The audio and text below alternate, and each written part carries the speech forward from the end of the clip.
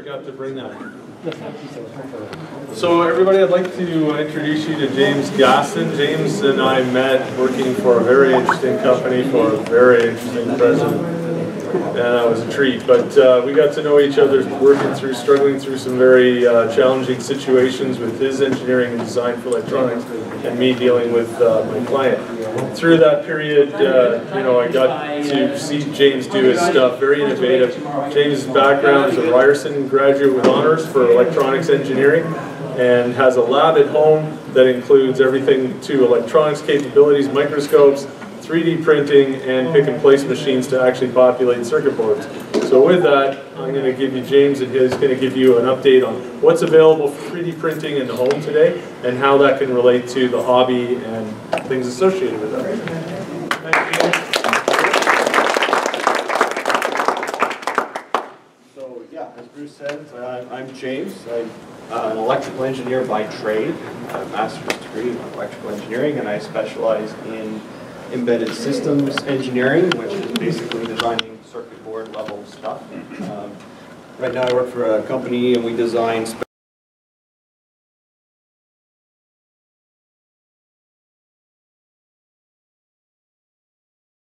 there's a few things I might gloss over that aren't quite as applicable. We'll see how it goes. The other thing is my son Edward is here, so wave. This is Edward. And I wanted to take as much opportunity as I could to embarrass him as I do this. So there are pictures of him in here. And we've kind of used 3D printing mostly for kind of like Halloween stuff and building props and that kind of thing. So let's get started here. So really basic. I think everybody has a pretty good idea of what 3D printing is. But process where we take a 3D model of something and we turn it into a physical object. And in pretty much all the processes, it's done layer by layer. So it's done in some process that builds up the model layer by layer. Nowadays, there's all kinds of materials that are used in 3D printing. Some of them are there. They're plastics and metals, more exotic things like carbon fiber, conductive, glow in the dark. There's even organic applications that are starting up where they're 3D printing replacement tissue, replacement organs, and all kinds of weird stuff like that. You're doing it for food, for chocolate, and things like that? Yes, there's a Nutella 3D printer, which my wife really thought was cool. That was at one of the maker fairs, actually. So it was a machine that would print a picture of Nutella with Nutella on a piece of toast or something like that. So, but basically speaking, we take a digital file, 3D model, and we create a physical object from it. It's like Microsoft Word, you print out your digital text document into a physical text document. We're printing out a digital object, a physical object. If I can just say, so the key here though is that you need that file. So good information in is good out, right? So right. You may get the 3D printer, but there still has to be that file. Absolutely. And we can talk about one example you've got here where we downloaded a file. Yeah, and I've got a little later on, we'll talk about where you get these things from, because not everybody's going to sit down with a CAD program and do them from scratch. So just a quick word on resolution and scale, which I probably don't need to explain to you guys, but if we're talking 1 millimeter, the diameter of the head of a pin or something, 100 microns is about the diameter of a human hair, and 10 microns, these are important numbers. 100 microns and 10 microns are important numbers. 10 microns is the largest dimension of a red blood cell. That was what Wikipedia told me anyway. So, resolution is important because when you're printing things like curved objects, the higher the resolution, the less you see of the stepping that's created by when you print something layer by layer. Right? Same thing if you have something like a ramp. More resolution, more layers, you get a smoother model in the end, basically. So here's something we have to talk about with 3D printing. They love their acronyms. So these are some of the popular types of 3D printing, and they all tend to be 3-letter descriptions of them, or acronyms. So the two, I think, that are most important to what we're talking about are, the first of them anyways, is FDM, or Fused Deposition Modeling. And this is kind of what everybody thinks of as 3D printing these days. There's a million different machines that do this.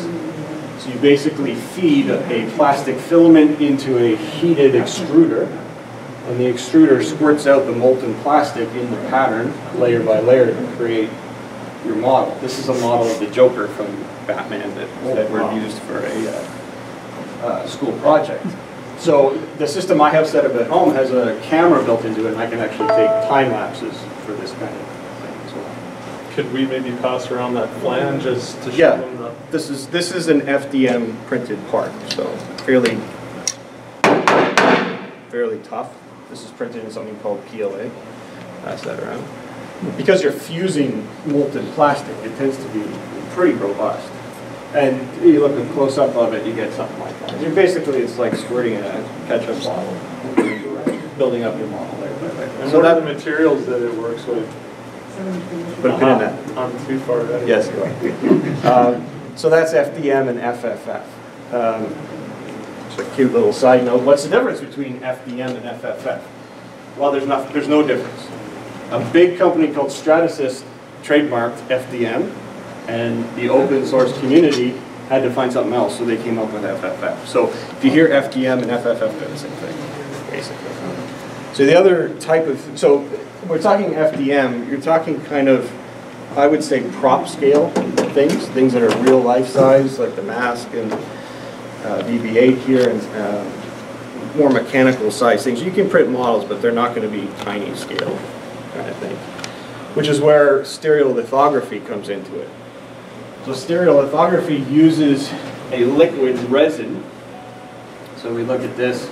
You have a tank with a clear bottom, essentially, and it's filled with this photosensitive resin or liquid. And you basically trace out each layer with a laser beam that hardens the resin. So it would trace out the layer, and then this whole platform would move up to let the resin flow underneath and move down again. And it would do this in 10 micron steps if you wanted to. So this is an example of it here. It's printing a fancy vase type thing. It's a little hard to see, but you can see the laser tracing out every part of the layer as it goes along. It's another picture of this here, actually. So the whole process looks like this. The model is actually stuck to the top plate here. It starts out, actually the plate comes down and it builds it layer by layer, and the plate moves up. You can see the laser tracing out each layer. This particular model actually has a little wiper on it that the newer ones don't. It's almost backwards from making candles. Yeah, and it's backwards kind of from the way an FDM printer works, because it usually builds from the bottom up, and these kind of pull the model out of the resin, right?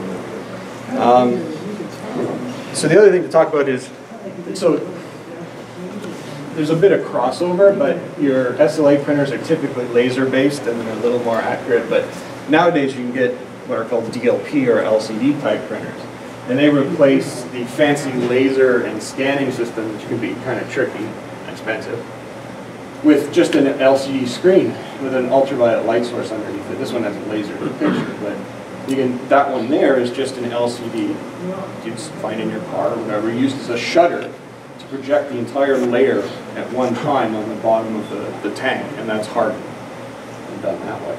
So those are the two printers that probably be of most interest to a hobby like this. I'll just quickly whip through something like SLS, metal printer. So you have a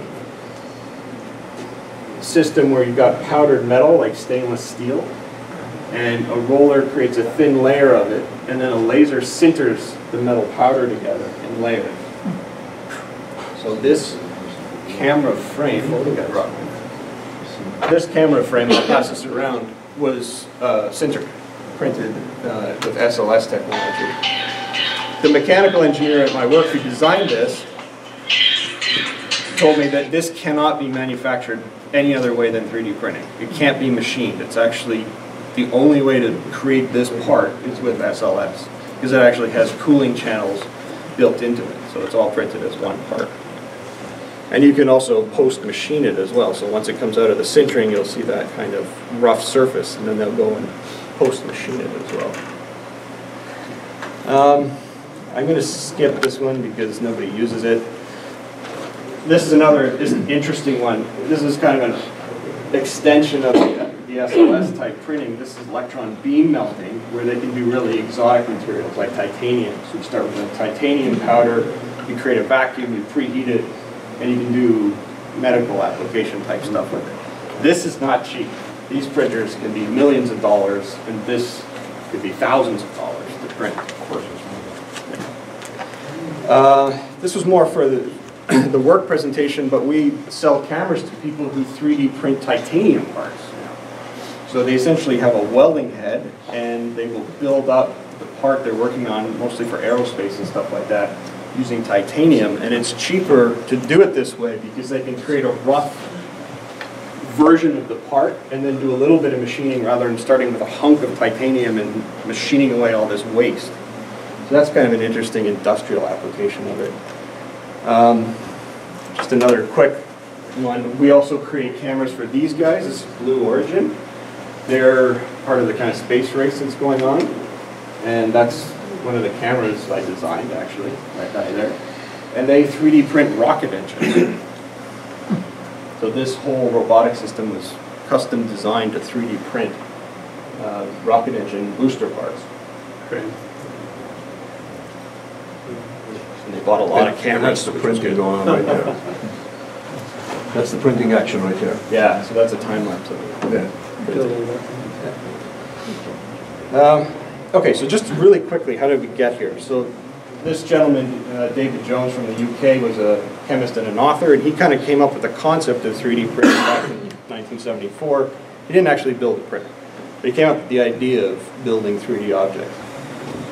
Hideo was a Japanese gentleman who worked at that research institute there, and he came up with kind of the first concept for the idea of using resin, photosensitive resin or ultraviolet sensitive resin, to 3D print things layer by layer. And he started a patent for it, and then he abandoned the patent.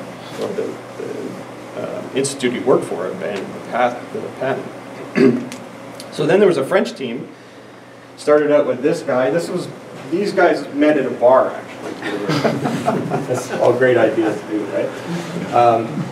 Alain was interested in fractals, which are a mathematical concept where your macro object is made up of the same object on a micro scale, basically. And he wanted to build these in real life. So he had a buddy who was into lasers, and they came up with the same idea that Hideo did.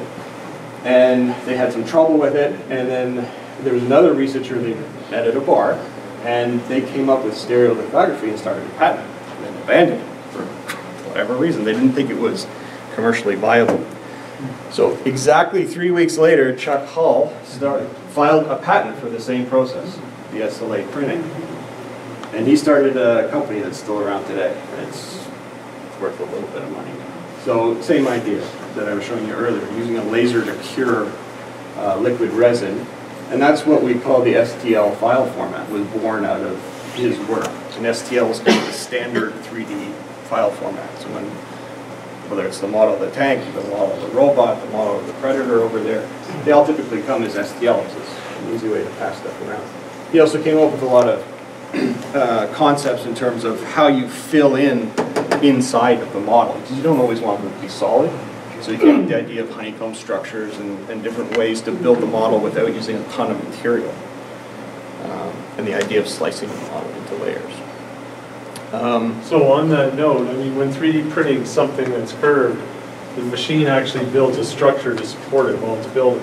So some of it is waste. Some printers have a support material and a build material. Yeah. Some it's to say all the same material, but it'll build a lightweight scaffolding to hold that part up in place. And then when you take it out, you knock all that away or break it away. Some of them wash away. They've got different systems. Yeah. And then you've got your actual build material.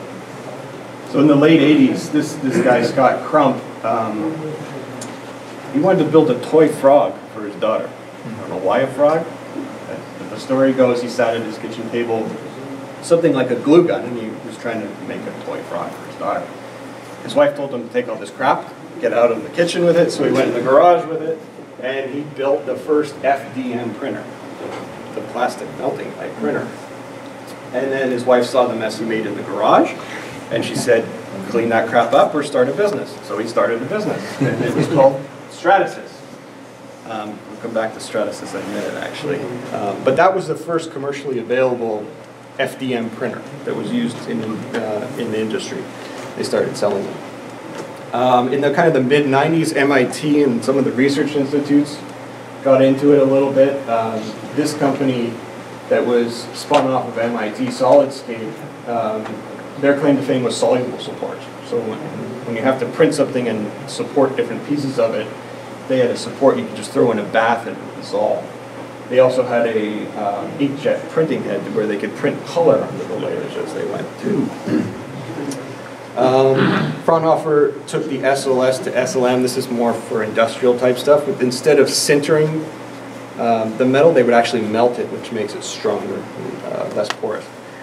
So something really important happened in around 2005 with this group, the RepRap. I mean, if you're in the 3D printing, you hear a lot about them. But their idea was to build a thing that could print itself and replicate itself. So the idea was you build this 3D printer, and then it would print its child, which is a copy of itself. And the child would print a copy of itself, and their children would print copies, and we're all living under robotic rule at that point, I guess. I don't know. But that was kind of the real start of the grassroots open source movement to build 3D printers. And this little boring looking piece was the first piece that was printed from the parent for the child. So that's kind of the origin of the open source community for 3D printing. And then another important company came along, MakerBot. And in 2009, the patents that Stratasys had originally filed back in the 80s started to expire. So people could start making their own 3D printers without being sued by Stratasys. So these printers were just cut out of wood, but they were the beginning of the kind of affordable home / research 3D printers, and they were FDM printers. And MakerBot kind of started the whole affordable 3D printing revolution. And then, in 2013, Stratasys bought MakerBot for $600 million. Wow. So those crappy little wooden 3D printers, that company sold for $400 million in stock plus a bunch of other stuff. Nice. So, how did I get started in 3D printing? Well, I worked, back in 2006, I was working for an engineering consulting firm called Wardrop Engineering, and we got a project from a company called Smith's Detection. You might have seen these at airports. These are the things where they swab your luggage or your hands, and they put the sample into the machine to see if you've been handling narcotics or explosives, having bad thoughts, whatever. And they wanted to take this machine and ruggedize it so they could stick it on the back of a Humvee or put it on the deck of a battleship and use it for more military type applications. And in the budget of this project, the mechanical engineers budgeted in a Stratasys Dimension printer. And back in those days, 13 years ago, that's a $35,000 3D printer. And the one I'll show you in a minute that I have sitting on my desk at home does a better job than that. But we used it to prototype a lot of the fancy plastic parts for the sample introduction system and all that kind of stuff. So when we got the thing in the office, the mechanical engineers were all excited, but they had no idea how to use it. So they asked me to figure out how to use it. So the first thing I did with it was print a lightsaber. So this is Edward. So we wanted Edward to be Yoda for Halloween or whatever. So I went into SolidWorks, which is the CAD program, and I modeled up a little baby lightsaber, and we printed this lightsaber with a $35,000 3D printer, and he used it as a sucking toy. So I also like that is accurate for Yoda's lightsaber as well. There you so go. I do appreciate that. So the first 3D printer that I ended up owning was something called a Rostock Max, which is built out of kind of the RepRap and open source project. You could actually buy this thing as a kit. It didn't come like this. It came in flat packs with all of the MDF parts laser cut, and it came with the structural elements and all that kind of thing. And you basically went through 165 pages of assembly instructions, and if you did it right, it did that in the end. It printed something. So at work, we kind of do stuff. I used it for work, I used it for fun and all that kind of stuff, but stuff like this, where we're building a little test jig and it had a touch screen and a light output and that kind of stuff, you can get a project box and you can try to machine it and all that stuff, but I'm sitting there going, I have a 3D printer now, why don't I just print the pieces? build a test jig, and we use it to do stuff like test out the optics on cameras, so we can print out different spacers and put lenses on our cameras, and then we're doing development and that kind of thing. In the case of the XVC 500 camera here, we actually 3D printed the whole aluminum design before we machined it. And they still decided it was ugly after it was machined, but that was okay. We 3D printed a mask and some accessories for Edward for a Halloween costume. This is BB-8, similar to that one. This was the first one we built, and we finished it, and then we decided we wanted to go back and maybe mechanize it so it would move and that kind of thing. So I donated this to somebody at work who finished the painting. They gave it to his kid for Christmas. So the row stock I got many years of service out of, and there were all kinds of upgrades and that kind of thing. And more recently, I retired it after, I think, 200 or 300 kilometers of filament had gone through it, of all the stuff we printed. And this is typical of what you can buy on the market now for a couple $100. This is the Creality printer. So this has a build volume of 400 by 400 millimeters cubed, more or less. So instead of having to break things up into smaller pieces like on the other 3D printer, you can actually print things whole. Like that. So there's a Star Wars theme running through this. I hadn't noticed.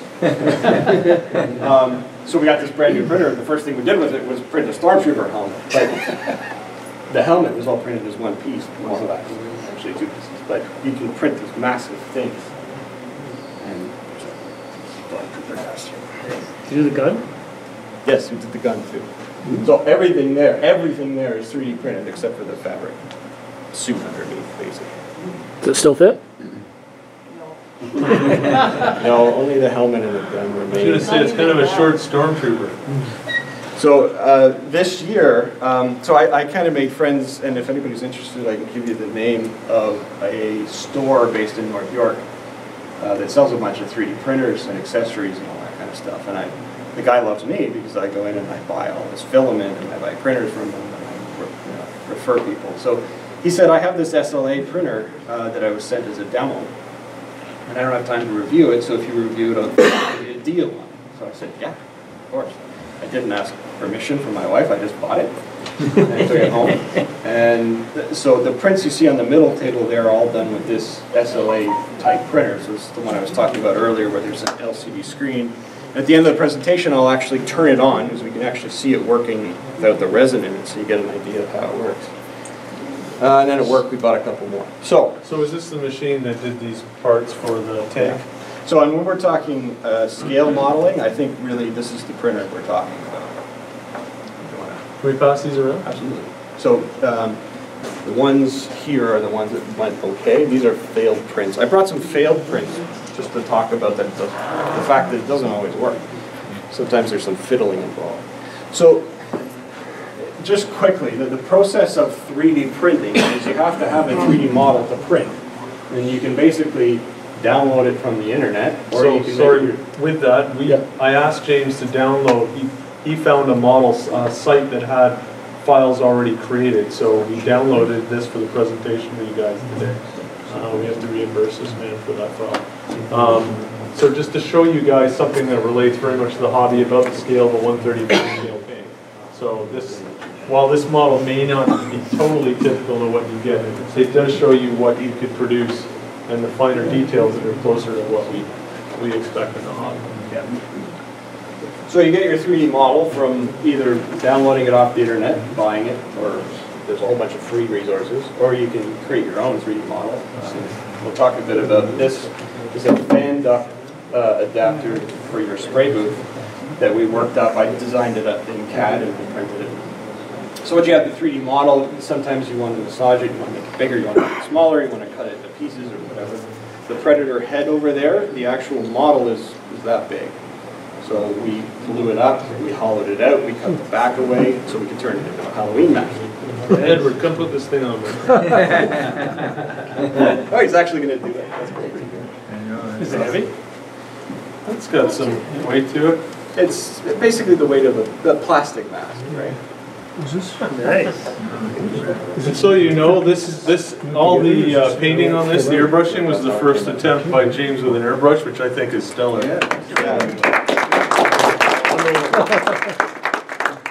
I bought a crappy Amazon airbrush, and then I complained to Bruce about how horrible it was, and he said, just go buy it and water it. So I went and bought it. That really helped. Right? So afterwards, feel free to come and pick it up and see how heavy it is and that kind of thing. So this was actually built in 4 pieces. You can see the slices I did when I was massaging the model inside of it. Sorry, and you made that from a smaller model? You scanned it? Yeah. Well, I actually bought it. I'll show you the website. Oh, I see. Totally licensed. But that not based in Russia or anything. But to that point, any file that you have, you know, a 3D CAD file, whether you download it or you have the ability to scan something to create a file, which isn't just point, click, scan, and you have a file. There's processing of that file you have to do. Yeah. My point is, you can scale that to any size you want. Right. You can scale it to 1:1 if you have the ability to build it, or down to, you know, quarter scale. Right. So yeah, exactly. And one of the other reasons you might chop apart, even though theoretically the printer I have could print that in one piece, is because there's always the possibility of failure. Well, I'll talk about that a little later on, but it doesn't always work, and you don't want to get 65 hours into a print and then have it crap out and you're only halfway through it. So you kind of mitigate the risk a bit by cutting it into sections. So slicing is where we actually take the 3D model and create the tool paths or the actual movement that the machine's going to use. And slicing and simulation go together. I'll show you that quickly. And then you actually send it to the printer. It prints away for however many hours it needs to. And then finishing, there's a whole bunch of options for finishing. There's, of course, sanding, filler primer, for the bigger stuff. For the models we're passing around, I think you'd probably just hit it with primer and you'd be okay to go. So when you talk about slicing, does that define the resolution right there because of how many layers, or is that a combination of slicing and... You're 4 slides ahead. Shut up, Bruce. No, he's good. He's asking all the right questions. So just quickly, if we were doing, CAD is one way to get a 3D model, right? So Autodesk Fusion has a free version if you're ever interested. SolidWorks, not so free, not so cheap. SketchUp is free, Mesh Mixer is free, Sculptures is free. So these are more CAD type. So if you're creating geometric type parts, you'd be using these guys. And SketchUp more or less. Mesh Mixer is a tool you can take and edit STL files with. So for instance, the Predator head, I used Mesh Mixer to plain slice it into pieces. And Sculptures is an actual 3D sculpting program that's free you can get as well. So if you don't want to go through all that trouble, there's websites. Thingiverse is one of the big ones. It's a repository of 3D models, all kinds of things, stuff for the home, stuff for costumes and robots and old IKEA pieces. If you broke a cheap plastic part of from your IKEA furniture, you can go on here and maybe find it and print it. My Mini Factory is another one. They have a cool section called Scan the World where they're kind of collecting different sculptures and works of art, so you can print those as well. The tank that's being passed around came from this website that we kind of found recently, Gambody, who seems to have all these licensed model kits that you can buy. Sorry, unlicensed model kits that you can buy. So the Predator head bust came from there, the Merkava tank came from there. And for different prices you can get these, and they come almost like a model kit with everything separate. And then you print them out and put them together. And they're interesting because they actually will supply you with 2 versions of the model. They'll supply you with one that's more appropriate for the FDM type printing, the bigger size. And they'll also provide you one that's more for the DLP type printers. So back to the workflow just quickly. I'm not going to belabor this because this could be a whole talk on its own about how you do this. But let's say we've got our minion friend here and we want to 3D print him. All right? So am I okay for time? I don't see anybody sleeping yet, so that's good. So this program, Simplify 3D, which is not on the right screen here. is the program where you prepare the model to print. So we're going to flip it over here.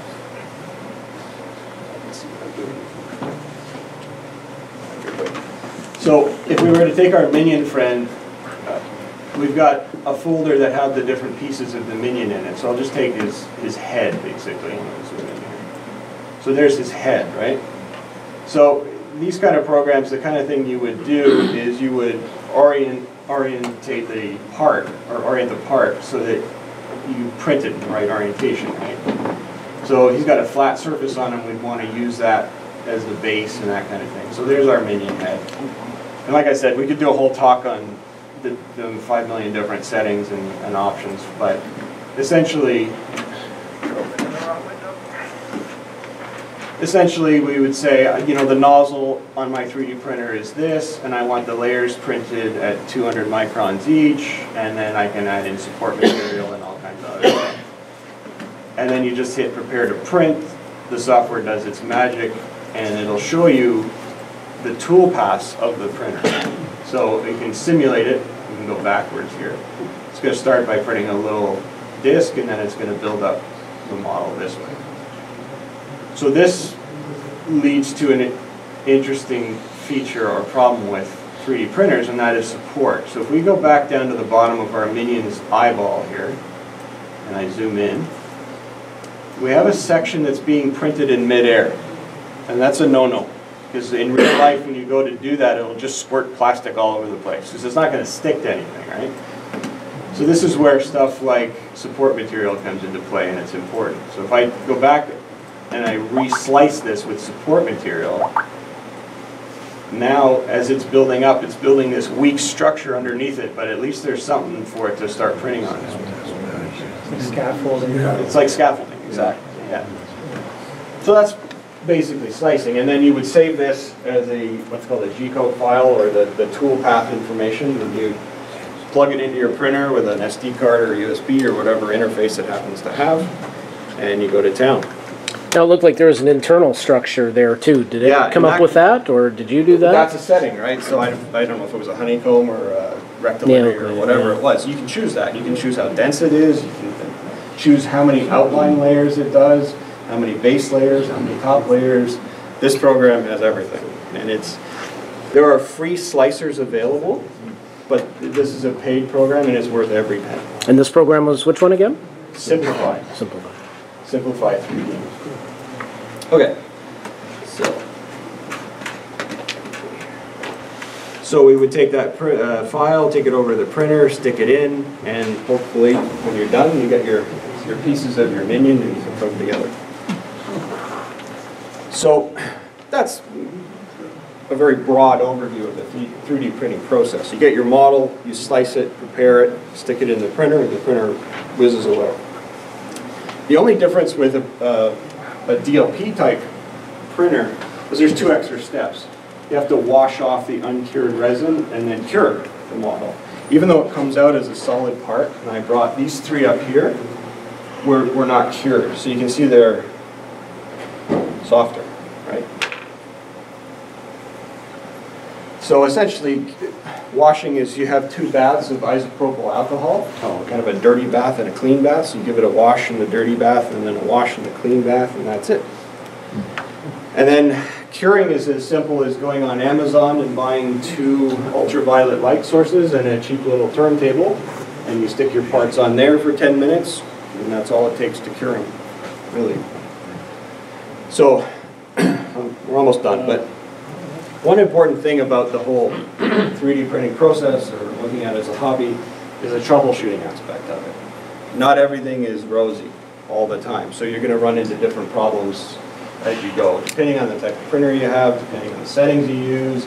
Sometimes screws come loose because the thing's constantly, like me, and you overuse your printer, you forget to go back every once in a while and tighten everything, you can have problems. You can have electrical problems and that kind of thing. So you have to be prepared to troubleshoot. It's not going to Best Buy and picking up a Hewlett-Packard printer, plopping it on your desk and printing stuff out. You have to be prepared to troubleshoot.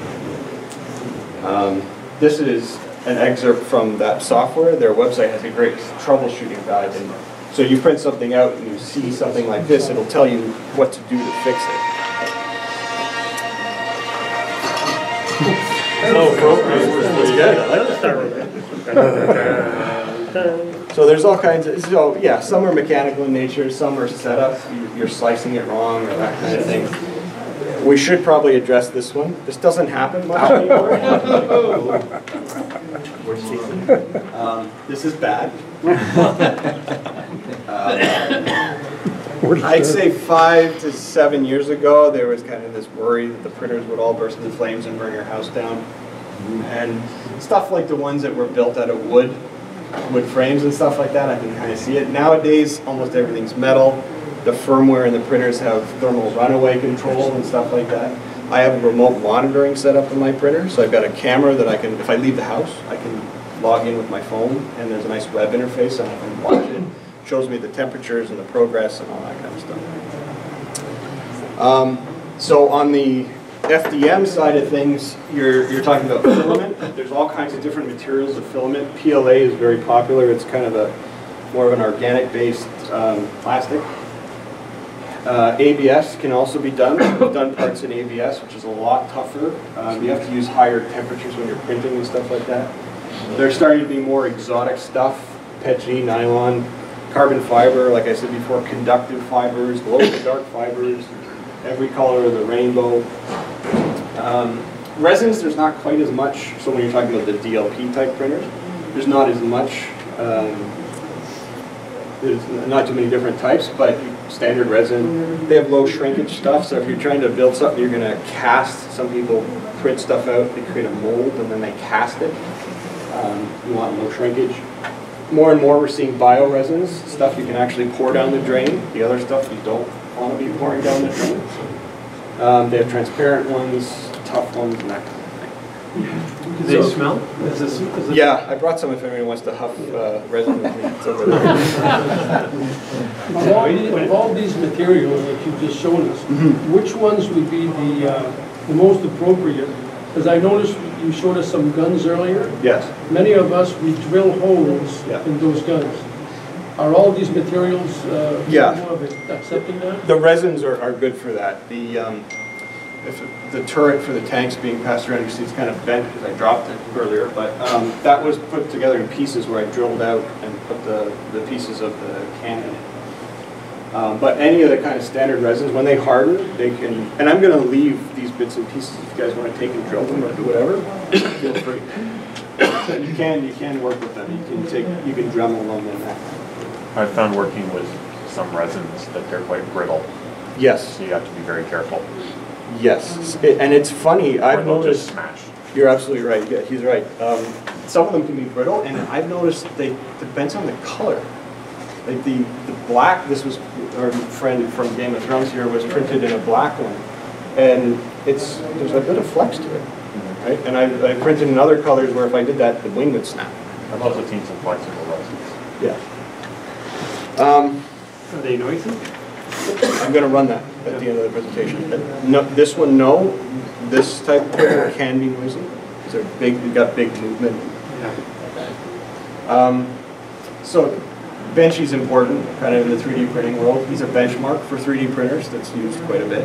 See him a lot. There's two Benchies here. The white one was printed in FDM, and the black one was printed in the DLP. So later on, pick one up and have a look at them, so you can see the difference in the surface quality of them. And Benchy is more complicated than he looks. There's a lot going on in our little boat there. You can actually use it to really tweak a 3D printer and get a sense of if your cooling set up properly for FDM and that kind of thing. Mind if I pass these around with you? There's other torture tests available, and these tend to be more for the FDM type printers, but you have things where there's different overhang angles, and you print this, and then where it fails, you know more or less where you need support material, how good your cooling is underneath the nozzle, and that kind of thing. So serious work. I'm not going to belabor this because this is more for my day job, but we do stuff like this. This is a pyramid that we designed in CAD, and then we were using it as a light source for one of our camera systems. So we actually printed that, put the LEDs on it, and we're using it in the lab to qualify something we're working on. And I showed you guys the sintered part we used for one of our camera designs. And for product development, stuff like this is a microphone we've added to one of our camera systems. We actually use the DLP to print out the microphone. It doesn't look very exciting, except that it actually has threaded parts that work. And that would not be something you can do on an FDM printer. So the caps and stuff like that are actually printed with a really fine metric thread, and they work. You can actually screw them in. And then you show that to the sales guys, and they say, yeah, it looks sexy, and then we actually go and get it done in metal. This is the guts of another camera, and the resin printer is really good for printing up little tiny parts like this strain relief on the flexible cabling. How small is that? That is is a centimeter, 2 centimeters. How small is that? That is probably about 7 millimeters long and 2 millimeters in diameter. That strain relief. And it has features that are, I think, 250 microns. Like it's got a little step that attaches to the side of the circuit board. So, and that's no problem for a DLP printer. So basically my last slide. But the other thing with kind of the 3D printing hobby is the whole tinkering aspect of it. This is what a stock Creality printer looks like. And this is what I took this on Thanksgiving actually to have in the presentation. This is what it looks like now. So I've done things like upgrade the firmware and change all the fans because they were cheap Chinese noisy fans. Took those out, added a cable tray to take some of the strain off all the movement of the cables, moved the extruder in here, all kinds of stuff. So, and so a lot of these pieces are 3D printed. So the whole idea of the rep wrap and the parent printing the child. So to that point, this piece that we passed around, Jeremy, Francis, and I, we all have these spray booths, which you've seen before in some demonstrations we've done here. But Francis came with a flange sort of like this to hook a dryer vent hose to a window. Mine and Jeremy's came with just a cage over the fan. So James kindly designed this for me, and we made new flanges. This is Jeremy's. Just so that we had enough room to clamp on, slide over a dryer hose and clamp it on. But the stuff is so robust, and I know, like in my business back in the day, selling this stuff, companies used to use this material and this process to build carrier parts on an assembly line. They'd last forever. It's so durable, this stuff. So it's, my point being, wanted to show this is that it's not just detail parts and actual model parts. You can adapt and change your tools, do something on your bench, make a jig, a fixture, or whatever. It's amazing, you know, what you can use this for beyond just, you know, the model itself. You can make things that can actually help you within the process. Oh, this is for you, Bruce. It's a 3D printed Lamborghini Aventador. Nice. So the guy printed all the panels out on his 3D printer, probably took years, and then coated them in carbon fiber. And was building it with a Porsche engine and on a frame. Nice. And that's out in the parking lot tonight with... I wish. I would totally drive around in a 3D printed Lamborghini. Dave ran out earlier trying to find it. Too soon? I just didn't get back. Too soon. Too soon. Okay. Still hurts. Still hurt. Okay. So yeah, our dragon friend came off the printer and looked like that. So this is pretty common. When you take the model, for instance, of the wing, and you put it into the slicer program for the DLP, you can just have it generate the supports automatically, because the poor human meat bag to sit there and figure out where to put all the supports is not really a good idea. So when I got this, I wanted to torture test it, so I got our dragon friend there, and I printed it at the maximum resolution of the printer, which is 10 microns. And that wing took 56 hours to print.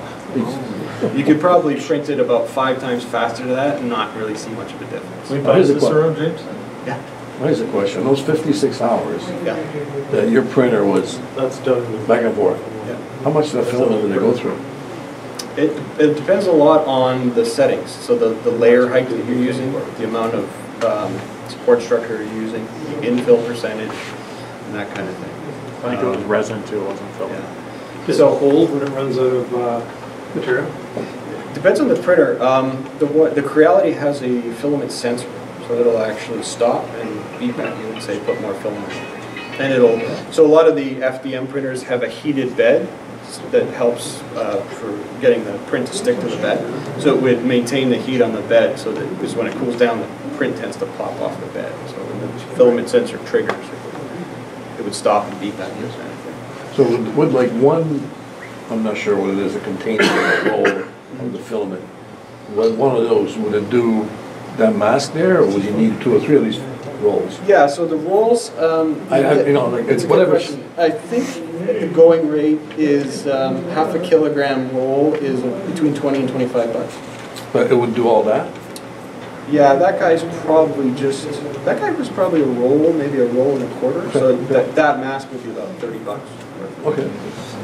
Another couple bucks on electricity. I mean, the thing doesn't use a lot of power either. I've had that question before. But it's not a huge power supply, so you're talking a couple, 200-300 watt light bulb kind of use. I'm not worried about if we, because my thought's been to get one of these machines, is we'll buy like a 5-gallon container for a year, or we'll just buy a bottle. Like, I don't know how long it's gonna last. Yeah.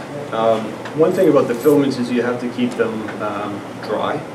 So if you have a humid environment, they tend to soak up the humidity and can cause problems with the printing. That's the filament type. The resin type, they all kind of come in these stainless steel or dark colored bottles. So as long as you keep them away from UV light sources, they're fine. So shake them up before you use them. Well, that's how they come. That's how they come. Yeah, that's how the one for the DLP comes. Okay. Yeah. Can you put that in an office? Would it be too noisy or smelly in an office? Well, I sit beside them in my office. So it's not too bad. The FDM printers you can upgrade with vibration mounts and stuff like that. It's not too bad. It's probably quieter than the old dot matrix. It's quieter. Yeah. This thing, I will run it for you guys too, but come up here now and take a look at it. It's actually a really simple machine, right? So you have a vat with a clear bottom in it. You pour your resin into this, and it goes into the printer. This is your build plate. I'm not going to put the build plate on so you can actually see how it works, but that basically goes on there. Tighten that down, and this lowers into the vat of resin. So, can you see from there? Can you hit print? Right there. Yeah. And then that one. Yeah. Print, the play button. So that's, with the fan going, it's not too much louder than that.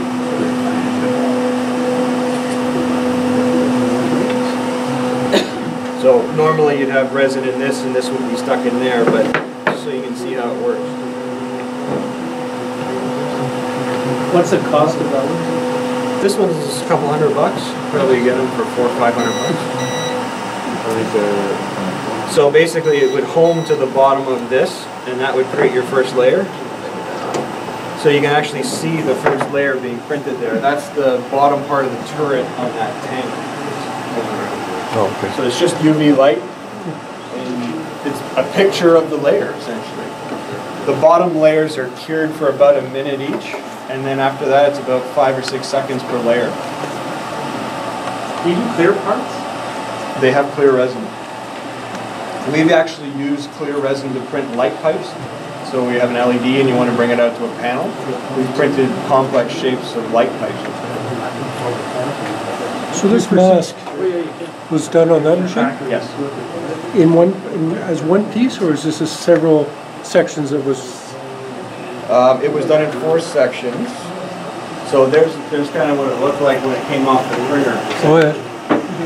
1, 2, 3, and 4 on the top. A little bit of Bondo to cover the seams and striping, airbrush. Do you foresee the prices of these coming down even farther? So China's gotten a hold of this, right? This printer is $400 or $500. You can probably get it cheaper if you're willing to wait and order it in China and pay the cheap shipping kind of thing. I think the Anycubic Photon is down to like 260. Is it? Yeah. So there's kind of a more of a brand name version of this. $260. What's it called? Anycubic Photon. Anycubic Photon. Yeah. So that they all come out of the same factory, more or less, right? So they're probably all made out of the same parts, the same screens, the same UV bulb, and that kind of thing. But the Photon looks very similar to this. What's the address in North York, the store? What's that? The store in North York, what's the address? I'll put it, it's, the name of the place is Digit Makers. I'll just put it up here for you.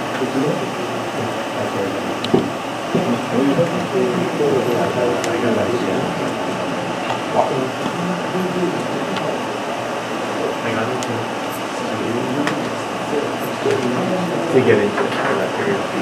Lifesaver, right?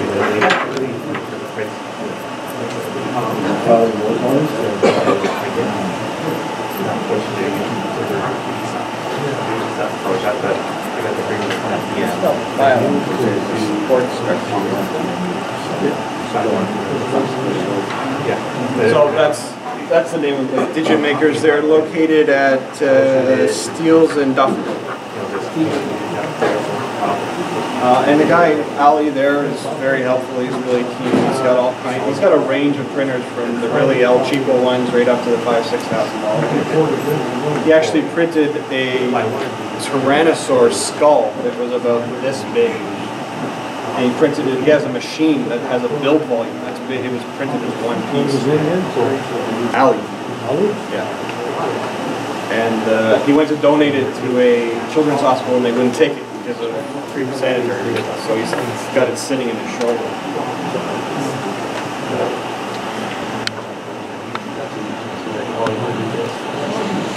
And he's going to bring you the Chinese ones? He has those too. He has all kinds of filament. He's a good resource. He's running a business though. 5 minutes from where I live, so I'm good. So how much would you estimate you have in materials right now in BB-8? There's a couple of kilograms in him, so he's probably, I don't know, $100 maybe. We really need to get back to finishing that at some point. He's been languishing in the garage. Now, would you have printed him, I guess, at a lower resolution, knowing you can sand them down? Yeah, these panels were done, I think, at 250 microns because you can just hit it with a sander. Yeah, yeah.